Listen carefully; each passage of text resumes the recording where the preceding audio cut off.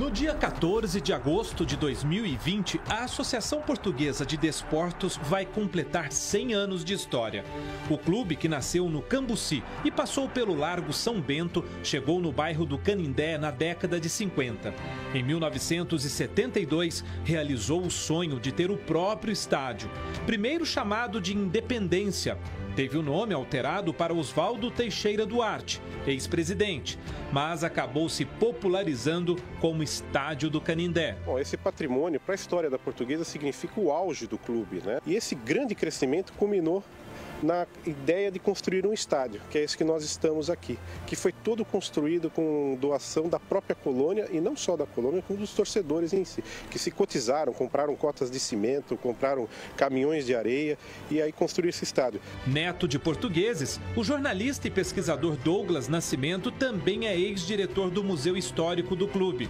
Douglas lembra com entusiasmo das conquistas e dos craques revelados por aqui. Nós tivemos aqui Carlos Alberto Torres, Rivelino, esses que são de outros clubes, mas também estiveram aqui dentro. Nós tivemos grandes craques da Portuguesa, nós tivemos Simval, nós tivemos Paulinho Kobayashi, nós tivemos o goleiro Félix, chegou a pisar nesse gramado, um grande goleiro da seleção.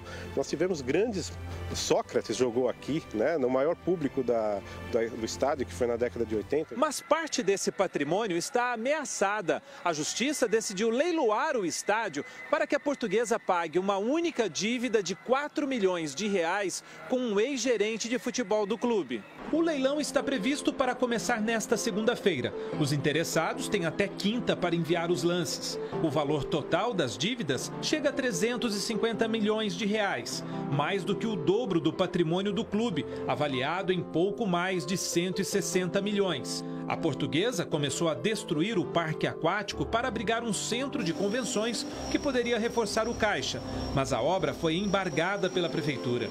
As pequenas reformas feitas no complexo só acontecem graças a doações e à ajuda de voluntários.